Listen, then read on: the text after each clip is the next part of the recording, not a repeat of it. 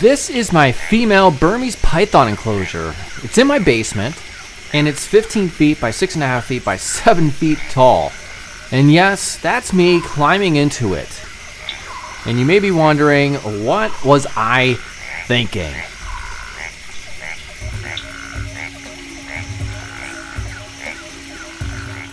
Now this is my snake Lagartha. She's only 10 months old and 5 feet already. Now eventually she'll hit 12 feet and perhaps beyond.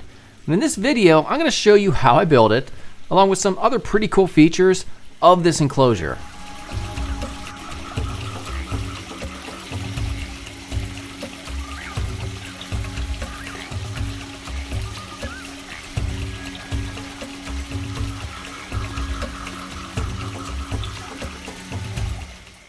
So this took about 4 months from planning to the end of execution, and that was working pretty much every single day. And also, I can make it thunderstorm.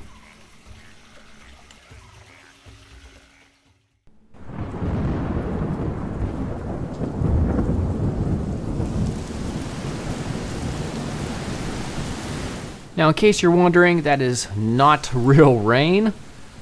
And it's also not edited afterwards. It's actually coming from a projector. Now, of course, I'm not going to torture the snake and ever use this really when it's in it, but I thought it would be really cool, and there's some other ideas I have as well. So keep watching if you want to see exactly how I built this thing.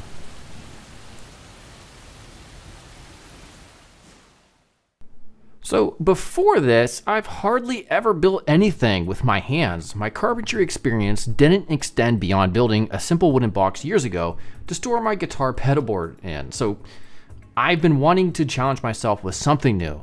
So Epic Snake Enclosure. This here is SketchUp, a 3D modeling app that's great for creating builds. I learned how to use it, and this is what I came up with about 5 months ago. And now here's a series of pictures with a few videos mixed in during the development process.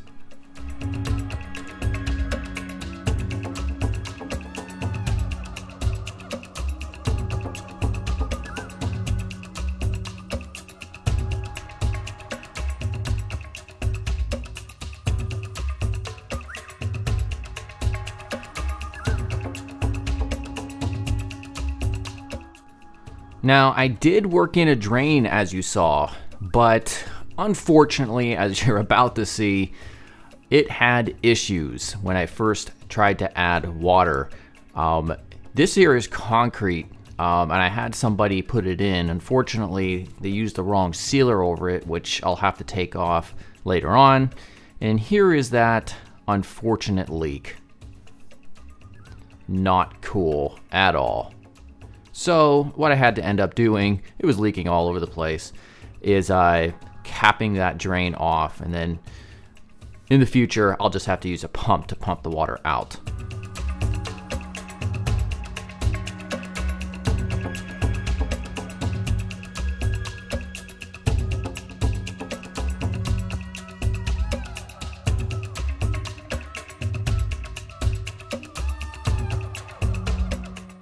Now here's the rock wall, which I got from universalrocks.com.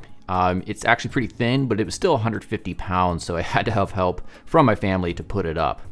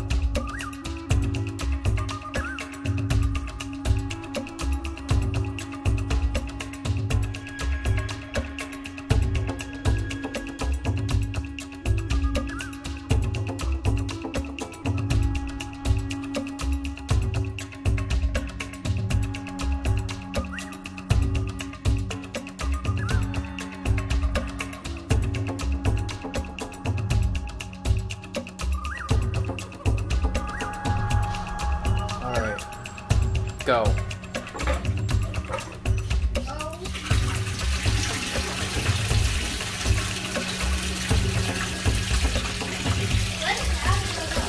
Oh no, that's not good. It's getting outside, watch out.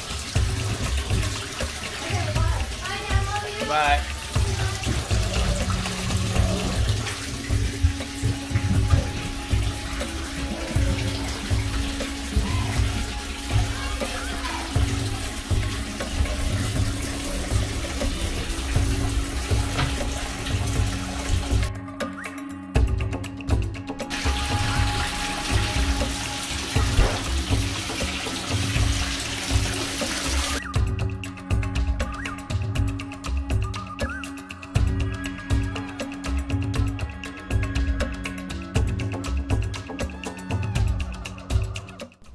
And that is it. I still have to wait for the heating panels and the glass to be installed, hopefully in a couple weeks, and then she'll be able to fully move in.